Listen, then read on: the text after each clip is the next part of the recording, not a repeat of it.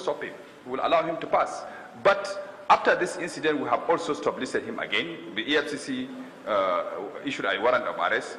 We have stop-listed him. We have blocked his Nigerian passport, which means he cannot reissue that passport anywhere in our branches in Nigeria or abroad, and he cannot pass through our recognized border. That's the situation, Honorable Chair. General, please respond to the question.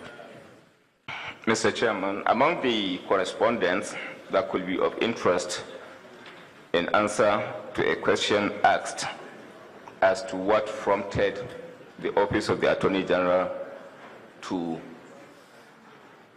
kickstart or to make inquiries relating to the reinstatement of minor, I want to refer you to Annex 1 in support of my principal submission, which is a letter dated 9th February 2017 from Restoration Chambers on Yema and Co., solicitors to Bashir Minor. So that letter indeed, among others, kick-started the process of making necessary inquiries with a view to arrive at a decision one way or the other.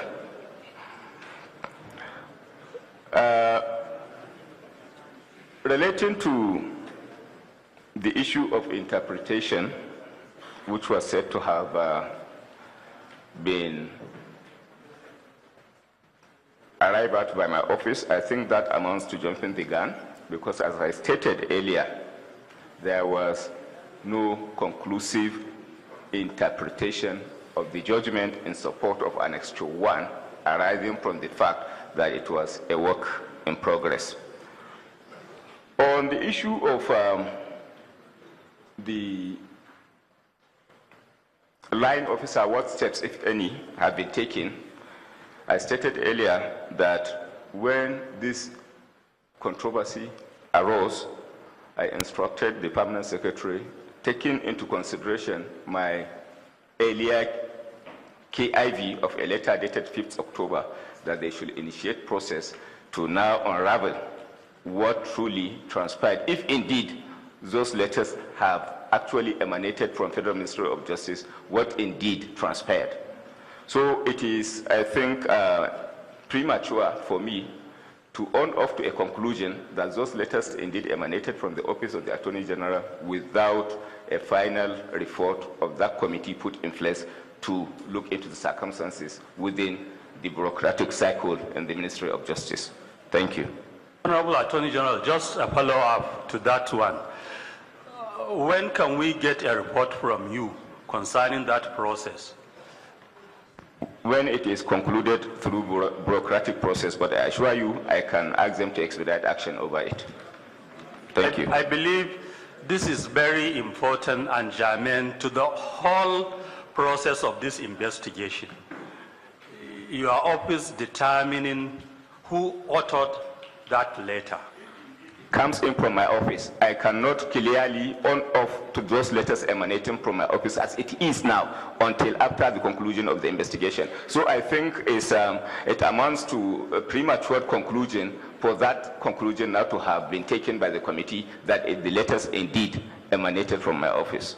Honorable Attorney General, we are not insinuating that it emanates from your office, but from all the evidences we've gotten from you the last time we were here, what you said was that they might not have genuinely, I use that word well, they might not have genuinely, if somebody tells me something might not have genuinely emanated from me, in essence what I'm saying, it might come from me, but it might have been pegged.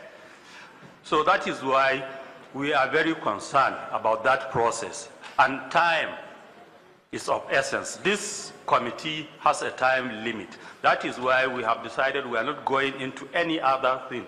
We are given a mandate, and we will do this mandate very quickly and report back to the House. So please, whatever you are doing, whatever you are investigating, do it very fast and send us a report within a week. Ask the, hold on please, the solicitor of Abdurrashid Maina, he has made more submissions to this committee. If he has anything to say.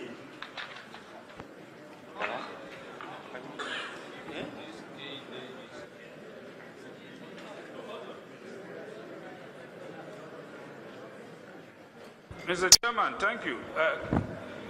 Attorney General, can we confirm if your SA, Mr. Kehinde, is here with you? That's Mr. Ogini Kehinde. He's not here. We want to see him, Mr. Chairman. Please, I will apply that all the assistants, particularly the two of them, Mr. Ogini and... Is the same one? I think there are two. Mr. Kehinde Ogini and the second assistant in the office of the Attorney General that was also involved be summoned to appear before the committee and testify on oath before us, sir.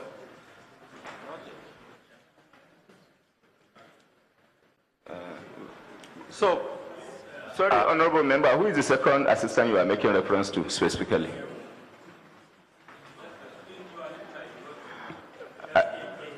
I think he is the only one I made reference to in the letter, but then the Honorable Member is alluding to two or more. Okay. Okay. Sorry, Mr. Chairman, I earlier on had indicated desire to effect mild corrections on dates, and I think it's, yes. The Chairman, I'm sorry. Mrs. Narutu Batagarawa. Very well. That is not an officer in the office of the Attorney General.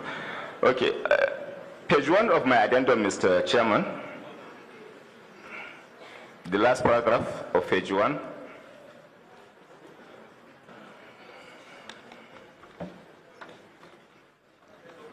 Yes, the date there, second line of the last paragraph is 5th October and not 15th. So the one should go.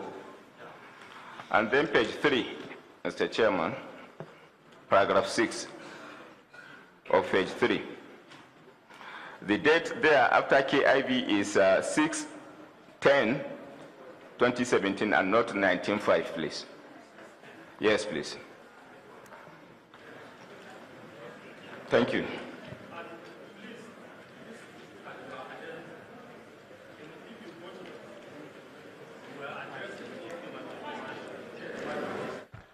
You were addressing it to the Senate chairman, not House committee.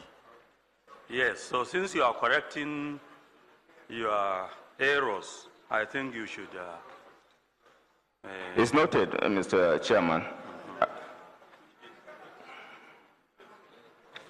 I have done it. I will make a substitution of the page and amend it accordingly. Very sorry.